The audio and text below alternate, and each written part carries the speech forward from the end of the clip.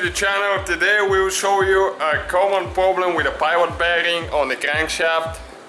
So we have that Jetta here, TDI, but that relates to any vehicle that has a pivot bearing, and pretty much every vehicle does have one.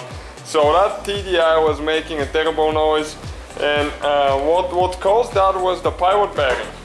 Failed pivot bearing. Somebody put a new DMF, if you know the dual mass flywheel right here.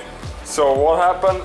They didn't put a new pivot bearing, and when they installed the transmission, they messed it up. And what happened? All those little rolls, they were inside, and they were making a terrible noise. They were jumping, you know, up and down everywhere, going everywhere, and that was making really bad noise.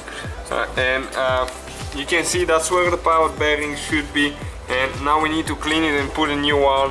But if you do a transmission replacement or clutch replacement, anything like that on standard, you need to make sure your pivot bearing is good, and we recommend to replace that one, because you might have big problems in the future.